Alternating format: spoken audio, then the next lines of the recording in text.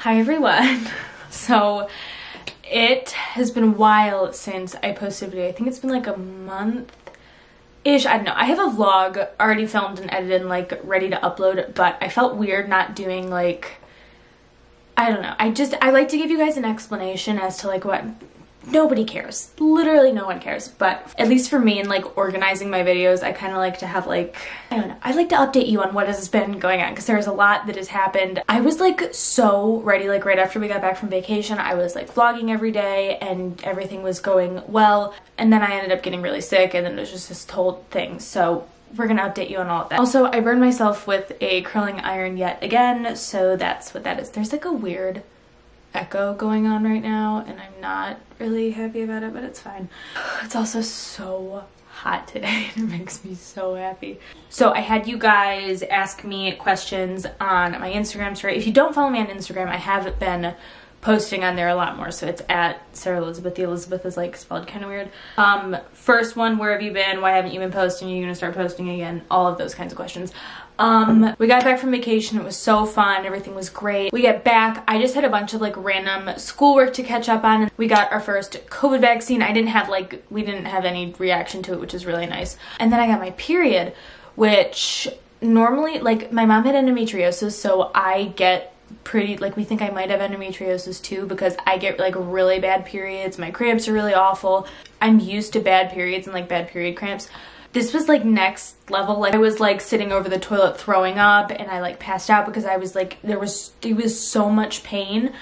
And then I was just like, my stomach was all messed up and I was just like a nervous mess all the time. So that was like really, that was like a week straight of like, normally my periods only last like 4 or 5 days. It was a solid week of every single day I woke up feeling like I was gonna pass out, really bad cramps, dizzy all the time, nauseous, felt like I was gonna throw up. Really bad. So that was like a full week. And then the full week after that, my stomach was just so messed up. I was like I had taken so much pain medication that like my gut was all screwed up and it was just like awful. So then I was sick for probably a total of like 2 weeks. And towards the end of my second week, I had this like complete freak out one night because I was so nervous about like getting sick again. So I had this like worst panic attack I've ever had in my life. Also, keep in mind, during all of this, I have been off of like antidepressants, anti-anxiety, that sort of stuff.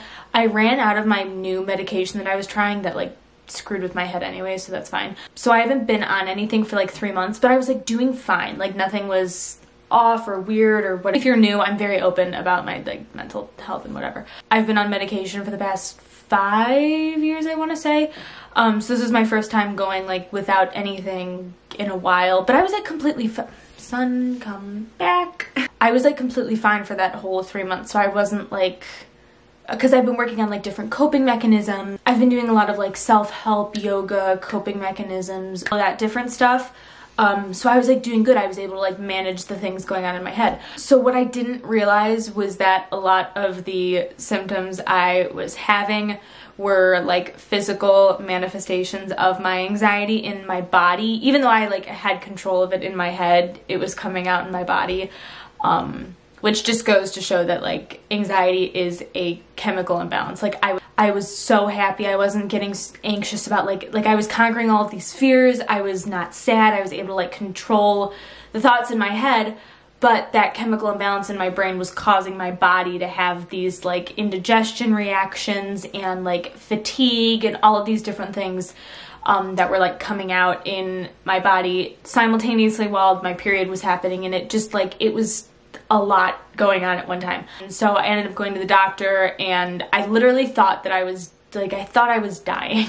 I was not, but he had me run cause you know, I'm a little bit of a hypochondriac. My doctor is also very overly cautious. So he had like, he's like, so this is not necessary. However, for your peace of mind, state of mind, just to kind of like chill you out a little bit, I want to run like pretty much every single test you possibly could to prove to me that there was like nothing wrong with me and that these symptoms that I was having was, one, a bad period, but two, it was just these physical manifestations of anxiety.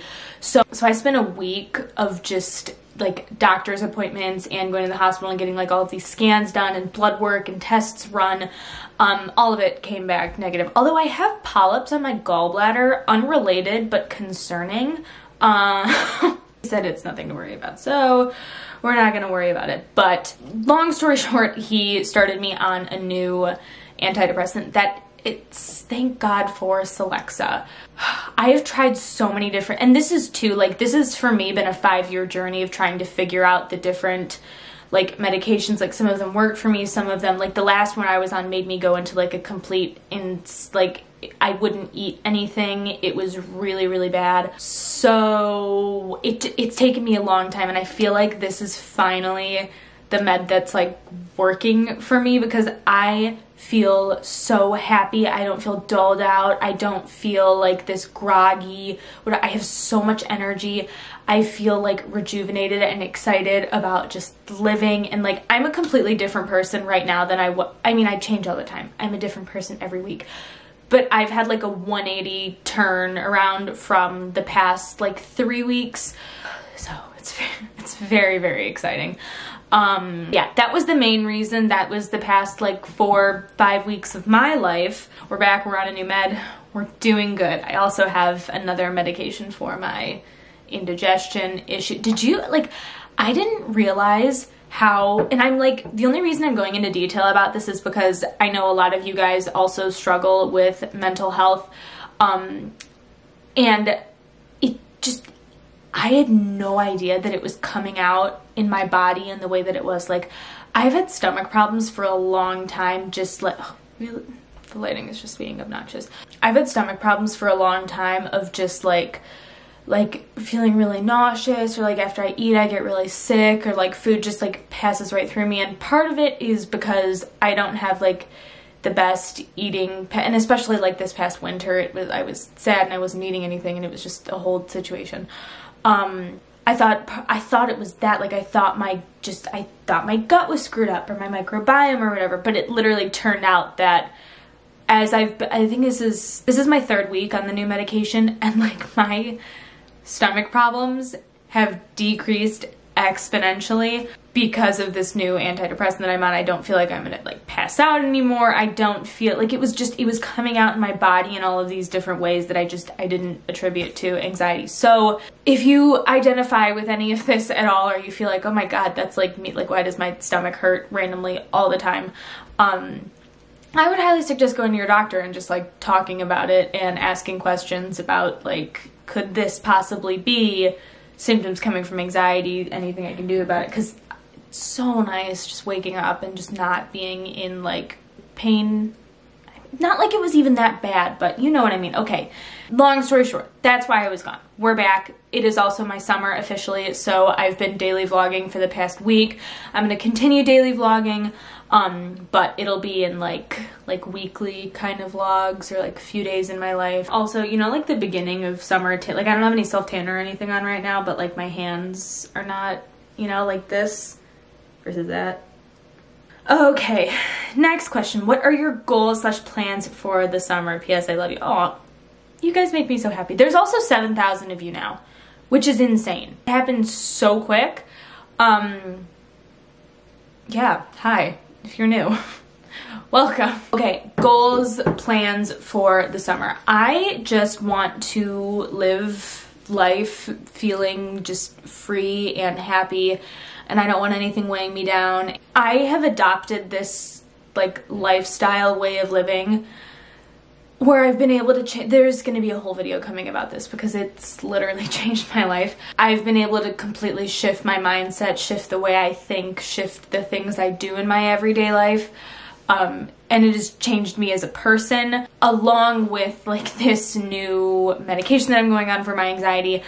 I feel like this summer I'm going to be able to finally like live my life the way I want to live it, if that makes sense. Like beach every day, and I start with my kids that I nanny for in a week. And I'm just so excited to like live the life that I've been excited about living. I'm excited to just like vlog every single day. I've decided that this summer, when I first started vlogging, it was like 6 years ago. I didn't like post them at all for like the first like 4 years of it. But when I first started, it was summer vlogs, and I would vlog every single day, and it didn't matter what I was doing, but I would always just whip out my camera, and it was so much fun. And I just want to go back to that sense of organic content that is just so real. And I feel like I've gotten trapped in this sort of like, if it's not pretty, I can't post it.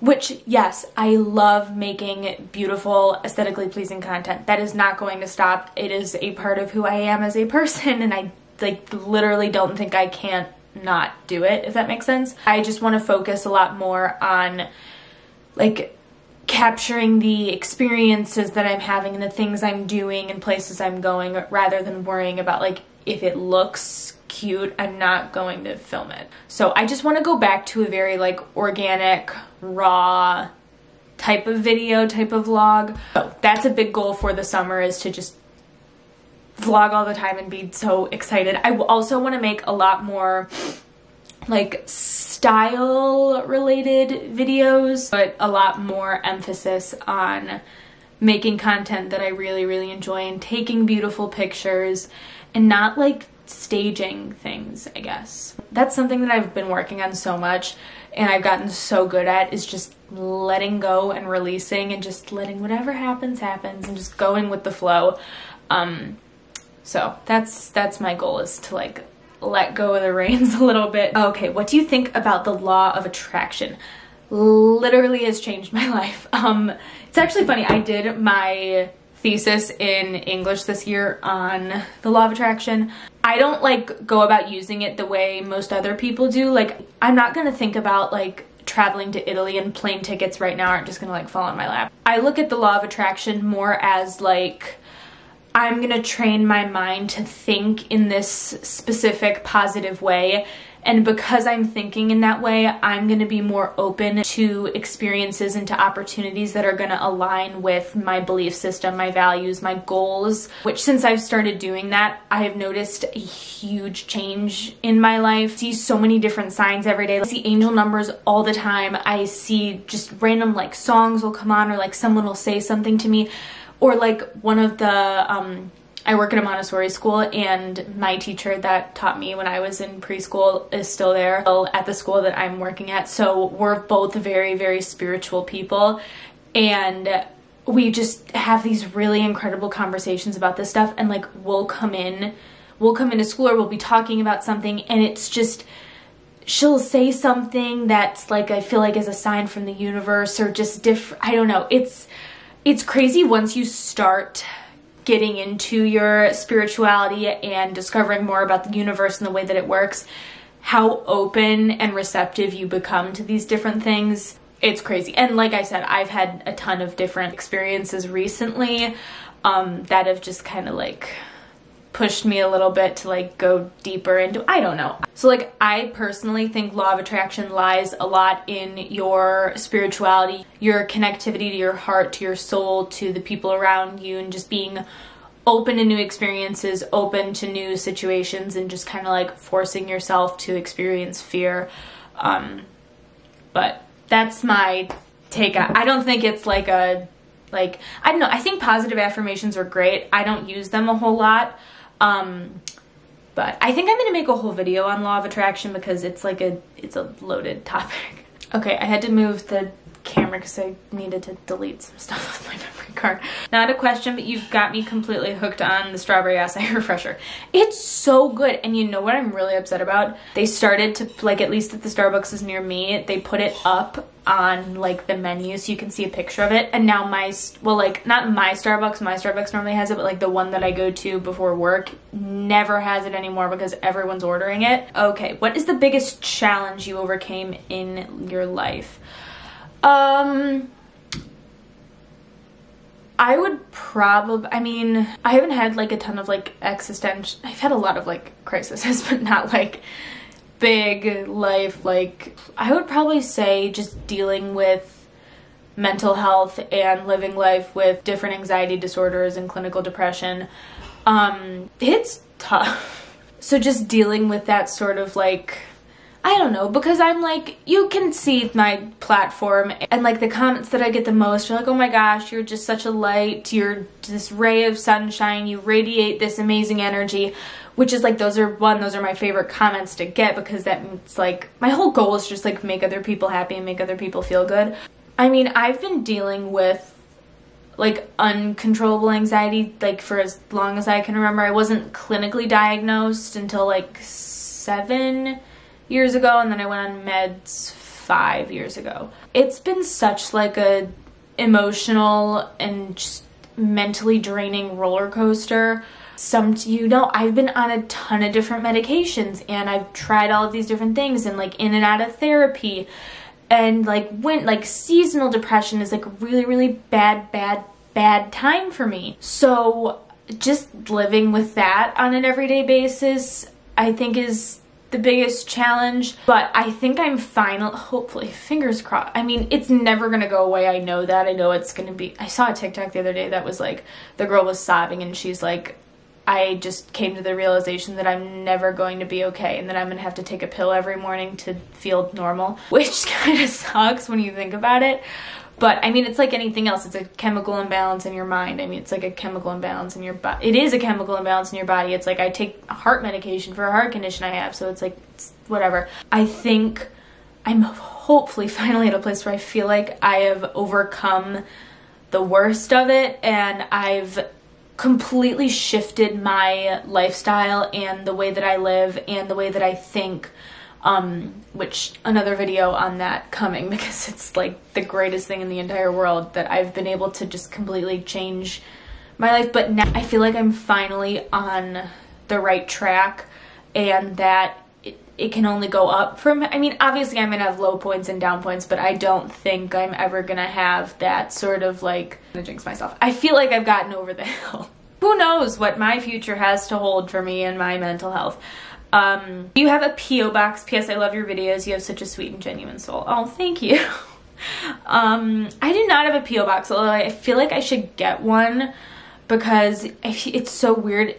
I've been doing a lot more, like, as you've noticed, I've been working with a lot more brands, and I feel like it's weird to give them like my home address. Like, I know no one's gonna come to my house and like kill me, but it still feels like weird giving out my address to like other people. I don't know. So maybe I'll get a P.O. box. How to weigh moving away for better weather versus leaving family behind. I'm scared. Me too. I get really, really bad separation anxiety from my mom. It's been like that ever since I was little. Whenever like, I know when my body's in like a really, really like anxious mode, I drift closer to my mom. And like, whenever I was little and I would get nervous, like before, I was terrified of going to school. Like, it was so like paralyzing to me when I was little. So I would be in like first grade and just so incredibly anxious about going to school. So I would like follow my mom around the house like while she was doing wash, but like I used to sit outside of the bathroom while she was showering, because I just did like, something about my mom just is very comforting to me. But I've been doing that recently. Like, I'll find myself like she'll be carrying something upstairs and like I'll follow her upstairs, or like she'll be like folding wash upstairs, so then I'll grab the vacuum and like vacuum by her so I can just be like around her. Or like last night I went out with my friends and I was like nervous because I was like, oh my gosh, I want to be with my mom right now. Like, what am I doing? It's bizarre. I've been like thinking about that a lot recently. I was like, oh my god, I'm making this like huge move across the country and it's gonna be a really like nerve-wracking time. What am I gonna do when my mom leaves and like the rest of my family leaves? So I don't know. I think it ultimately, for me at least, it comes down to, it's all about choices, right? Our lives are all about these different choices that we make. I can't grow anymore in the place that I've like grown up, right? Like, I feel like I've done all of my growing here and I've kind of reached my peak. I'm destined to be like up here, and I can't move past that, living where I am right now and living with my family. So I think there comes a point when you have to kind of take a step back, look at your life, and think about like the things that you want to do, and think about all, like, we have endless possibilities. So kind of thinking about that, I just know that for me at least, I have to be like it's got to be extremes. Like I can't go away to school like 30 minutes away from where I live, because I know for a fact I'm gonna be, even if I live there, I will be driving back every single day to come like sleep at my house. So for me, I have to completely remove myself from a situation and put myself into a new situation in order to detach and to grow. So that's my biggest thing. I think the weather is secondary to that. Everyone's always like, oh, Charleston, why do you want to go there? And like my automatic answer is the weather, because I mean, it's warm all the time. I think thinking about it more, I realized that it wasn't as much about the weather as it was needing to continue on with my life, and just knowing that like I can't grow anymore where I'm at. I have to like go out and explore and experience different things and new people and be on my own. So I think that's a big part of it. Yeah, there's like, for me, this is the first step, because we were playing Who's Most Likely To last night with my friends, and it was like, who's most likely to travel the world, and everyone looked at me, and I was like, yeah. But I think in order to get to that place, I have to make the first step, which is leaving home, which is going to be really, really tough. But also in today's day and age, like we have FaceTime. Like I was at a wedding shower the other day, and I have cousins that live in Spain, and they couldn't be here for the wedding, they couldn't be here for the wedding shower because of like COVID restrictions and whatever.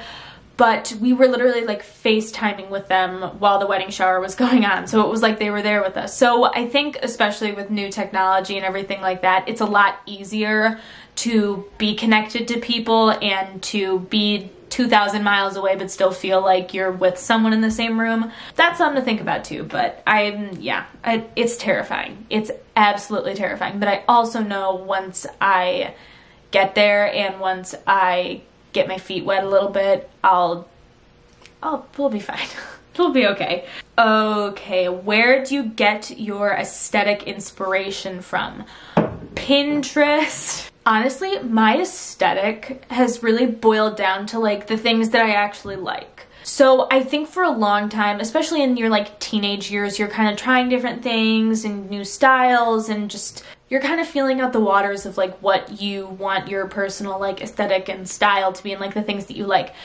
And I've tried some like model off duty for a while, and just like modern, New York farm, like all of these different things I tried, and all of it was like I was doing it to be like someone else. But the second that I started picking out like clothes that I like and decorating my room the way that like I like and that I feel resembles me as a person, that's when my like aesthetic kind of started to fall into place, because I was like putting on clothes that I felt like me and not that I was trying to feel like someone else, if that makes sense. However, with that being said, Mamma Mia, huge source of aesthetic inspiration for me.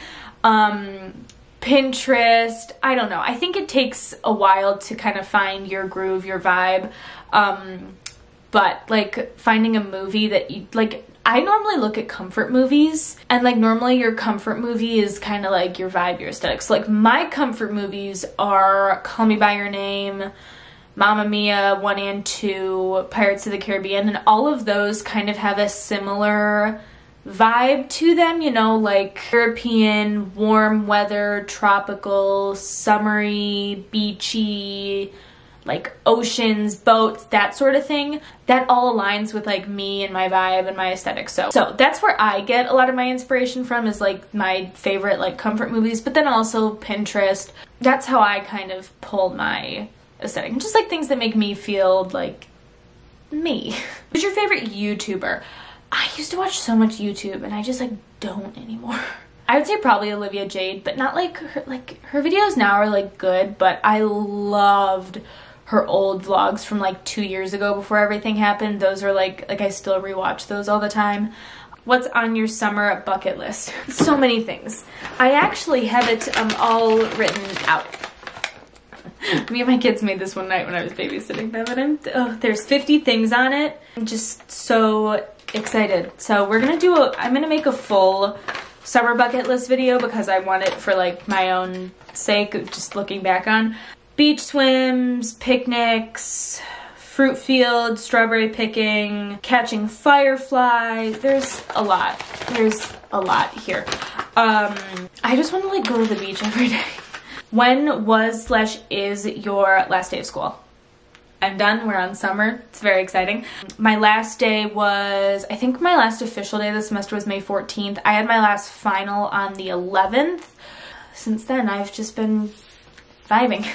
So yeah, summer vlogs officially have started, summer videos, all of that fun stuff. But Netflix recommendations. I am not the person to ask for this. I literally rewatched the 4 movies I just mentioned and Outer Banks. That's pretty much it. That's good. I haven't watched anything else on Netflix. I'm not very cultured in that area. Okay, last one because this video is getting obscenely long. Future plans. See, here's the thing. I used to be the plan it all out. Like, I had my entire life mapped out and I knew exactly what I wanted to do. And as I've come to like experience different things and take different classes, I realized that I don't want to do any of what I thought I was going to do for the rest of my life. So I've decided that planning things is not for me. I am not organized. I do not plan well. I am a like spur of the moment.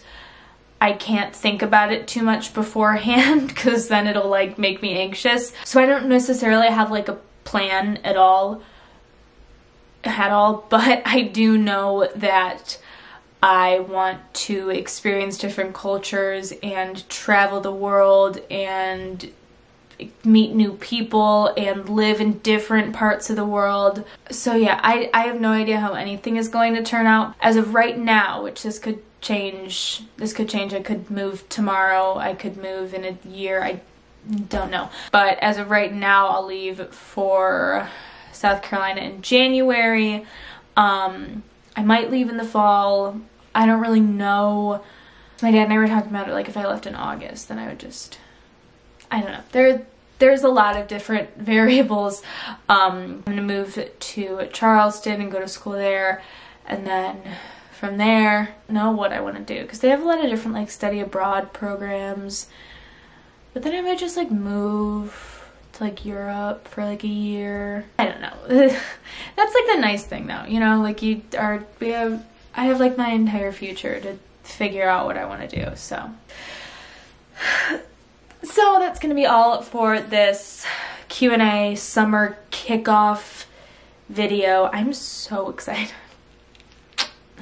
I'm gonna go lay in the sun now and just soak it all up. So I hope you enjoyed this video. Subscribe if you are not already, because I will be doing like, I'm gonna try and post like 3-4 times a week. Yeah, follow me on Instagram if you're not, Pinterest, what else? I think that's all. I hope you have a beautiful rest of your day and an amazing start to your summer.